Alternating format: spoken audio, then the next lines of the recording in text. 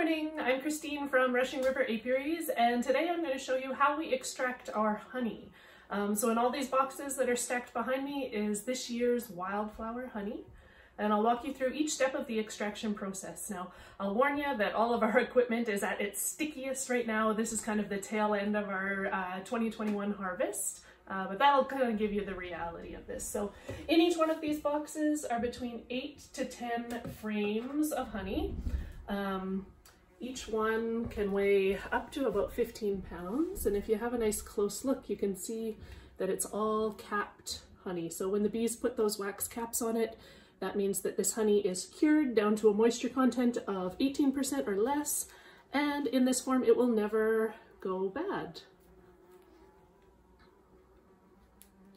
So I'm going to show you how we go from this to the jars of honey that you enjoy so much. Now, we are very much a startup and there is lots of our equipment that I wish was kind of bigger and better, but one of the things that we did invest in that has really sped things up is a flail uncapper.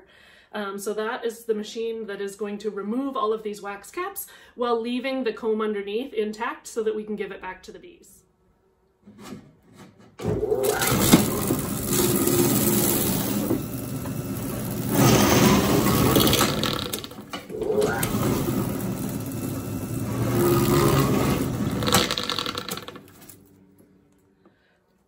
Now all of those wax caps that have been removed will be collected so that we can use them in different beeswax products, and the honey now is free to flow out of these cells. The uncapper will also catch any of the honey drips so that none of that good cappings honey goes to waste. If there are any wax caps that are missed by the flail extractor, then we need to unpick them manually using an uncapping fork like this. I'm doing this on top of a capping spinner that separates these little bits of gooey honey that are stuck on the caps from the caps themselves. So we can harvest a nice dry beeswax from this, and we can save any of the honey that would otherwise be wasted. Once it's uncapped, the frame goes into the extractor.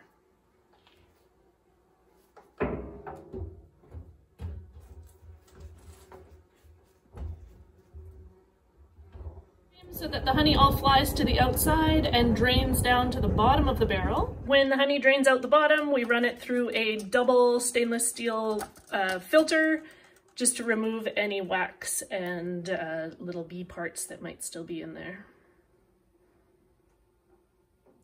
After a frame is removed from the spinner, we also scrape any propolis off the edges of the frame. This propolis will be processed and used in a variety of products like throat sprays and salves. You can see our little collection of propolis here in the corner, and I've already got another big batch in the freezer ready to be processed. This is one of the piles of wax caps that has come out of the capping spinner. It's nice and dry, ready to be processed into all of your favorite beeswax products. And the very last step is to put it in bottles. This is not our machine, it's a loaner, but I definitely have it at the top of my wish list for Santa this year. And last but not least, it gets a lid and a sticker, and now we're ready to go to market.